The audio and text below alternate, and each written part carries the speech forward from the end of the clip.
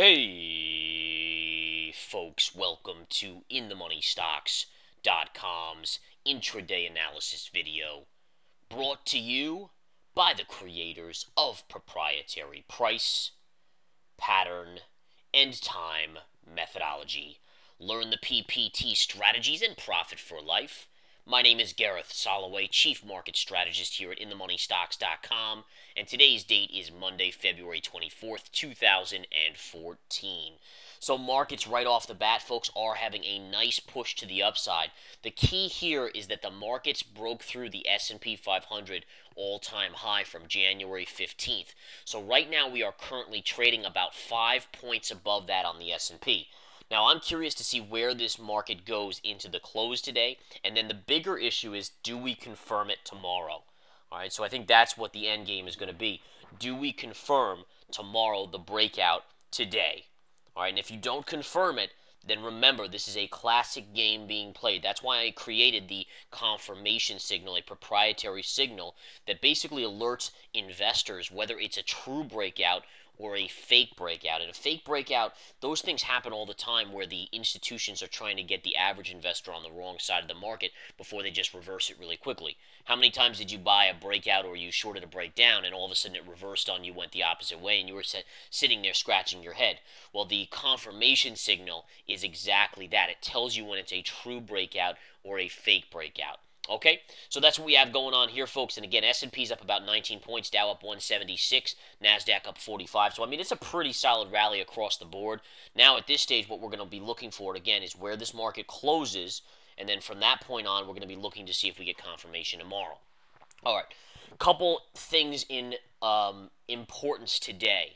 All right, number one, take a look at JP Morgan Chase. All right, JP Morgan was getting my attention earlier today because if you look at the chart intraday, it's really not participating fully in this rally.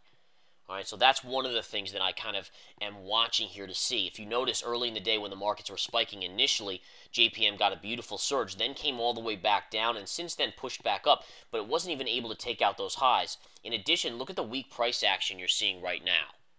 Right, so these little signals are just, it's nothing to write home about on JPM, but it is something you want to monitor. Now, all last week I was giving out a short trade on Apple, talking about how on the daily chart, all right, let me bring up the daily chart for you. All right, on the daily chart, it was a short off of this gap fill right here, and I said it would come right down to the 20 MA, and I said once it gets to the 20 MA, you could be a buyer of this stock, of Apple. And sure enough, look at today, up $2.25 off a little bit of a gap down right off the 20 MA. And that's exactly what you do here. So basically, just to go back, you were able to call based on my alert the top on Apple and now the little bit of a buy right down here. And so far, both are working out perfectly. And that's just understanding the mentality of the markets and understanding how markets work and how markets trade.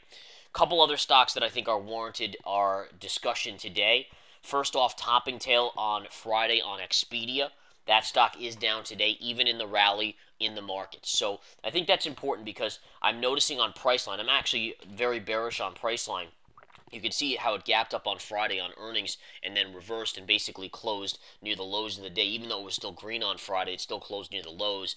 And then also notice today's price action on Priceline. The markets are having a great rally. NASDAQ's up significantly, and Priceline is up $2.75. That's it. That's 0.2% when the NASDAQ is basically up 1+%.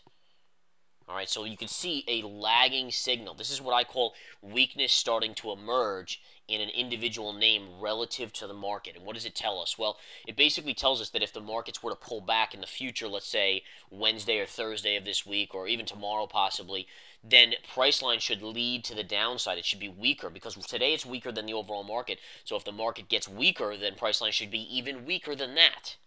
And these are the types of things you have to kind of pay attention to. So I believe actually Priceline's near, and I'm not saying it's necessarily the exact top here, but it's within a small percentage, few points of being at a multi-month high here. All right, the signals, the max move signals, the key levels that I'm watching, all coinciding here, telling us that we have a top in this market. Okay, what else do we have out there? Facebook.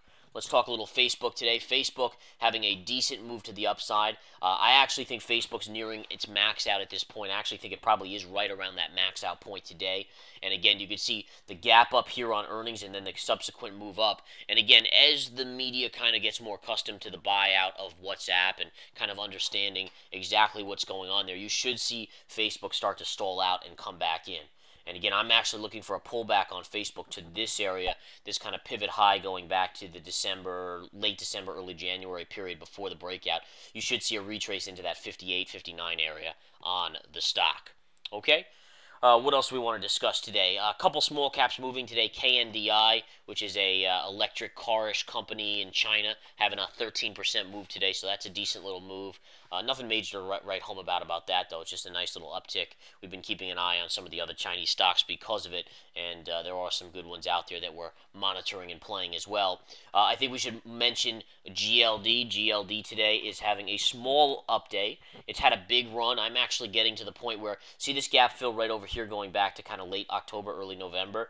That's actually where this is going to go, and it's just about there now. So I would actually be in a position. I actually think I might even take a whack at shorting gold maybe tomorrow if it gets to that exact gap fill right around the 130 Pierce level.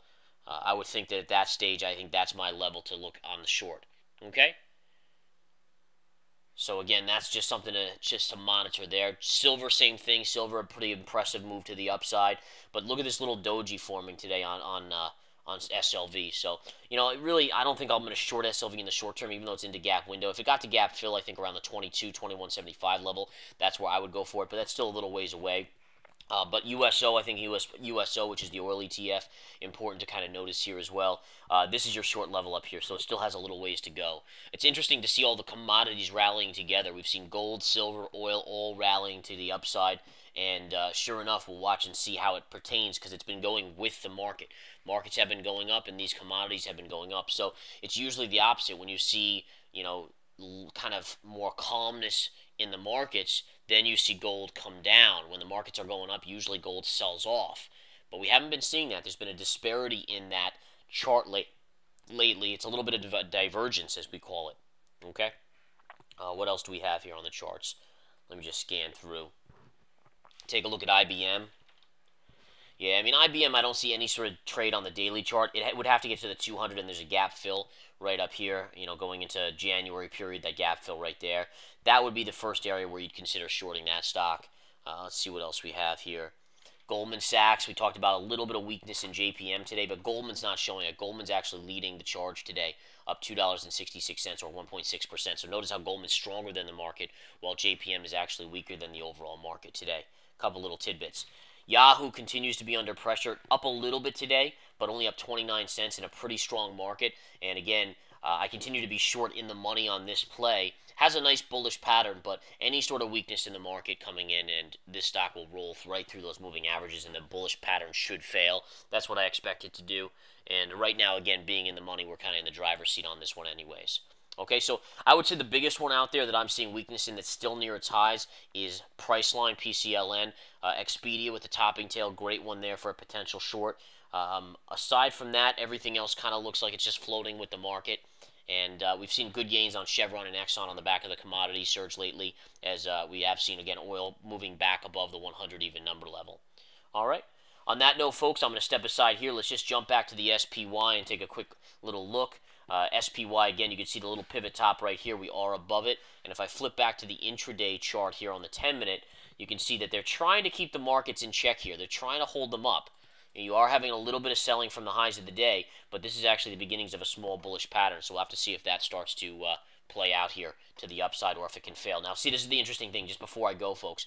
Micro bullish pattern, this is what we call a micro being small time frame, bullish, and then you have the macro bearish. So macro bearish, which is the larger time frame on the SPY, is bearish, but the actual micro pattern right here is slightly bullish. So sometimes the way that works is you'll get a little bit of an inch up, so the micro pattern plays out, and then the bigger move will come to the downside.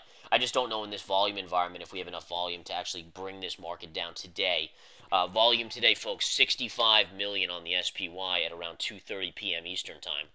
That's unbelievably light. And by the way, the mom and pops keep buying, and it's scary. It's scary. For those of us that have lived through 2007, 8, and 9, and 99, 2000, 2001, and the collapse and the tech bubble burst, and even going back to 87 and so forth, you have to understand that, right now when the light volume is here, it's lifting the markets up because there's literally no volume in the market on the buy side. But again, as long as there's no volume and the institutions aren't heavily selling, you're going to get a market to float up. And that's just the small investor slowly buying and putting all their money in. I think we saw record inflows in the last few weeks of, I think, something like almost $10 billion last week alone of mutual fund money, which is all retail investor money. So it's just kind of the hook, line, and sinker deal, getting those suckers on board, and it's going to be a sad event ultimately. It's something that I wish I could reach more people and have them kind of be in protective mode, because you'll get that next slam down. There's no doubt about it, folks. It's coming. And again, with any luck, most people will listen to this video and put themselves in more conservative mode instead of being on that cutting edge and trying to make money when the markets are at all-time highs. That's greed right there, that's emotion right there, and that's really the downfall of all investors, regardless of where you are or who you are. All right, guys, enough said. I'm going to step aside here, and we'll see where this market ends today, kind of getting a little bit on the iffy side right here. And again, remember, macro bear with a micro bull. The micro bull has been popping a little bit here, but let's see if the macro bear starts taking over, and we come back in a little bit more here as we're trading below the 20 with a bearish macro pattern. Take care, guys. Come join us here at InTheMoneyStocks.com.